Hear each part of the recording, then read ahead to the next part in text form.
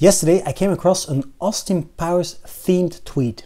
It said, "The photoshoot montage was one of 2 end credit sequences at the end of Austin Powers, and there's so much effort and attention to detail put into the fashion and pop cultural context here, complete with several references to Blow Up."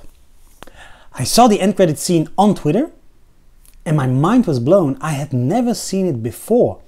However, I had seen Austin Powers plenty of times in the past before. Turns out I was wrong. I checked my trusty Laserdisc, and sure enough, both end sequences are on there. Even the Ming T music video is in the credits, but it's also its own dedicated chapter, so it's actually twice on there. Chapter 26 is the music video in full screen. So, hello, Mrs. Kensington. Hello, Austin. Why don't we switch on the telly and see what's on the BBC?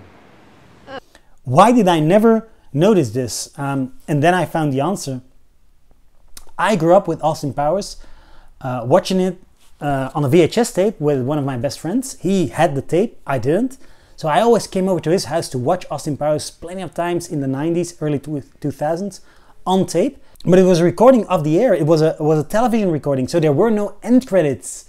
The nasty television channel opted to cut off the end credits. And in my mind, something Mandela effect-esque happened, where I thought that Austin Powers just had normal end credits, just text, scrolling text, and no extra footage.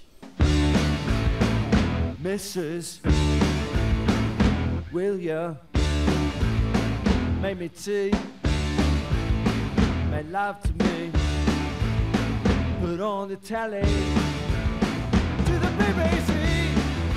So I'm actually very thankful to the original Twitter poster. Thank you for pointing me in the direction of a very, very funny end sequence in which Mike Myers and Elizabeth Hurley imitate Blow Up indeed, and just a 60s fashion shoot. So I feel so stupid. It was always there.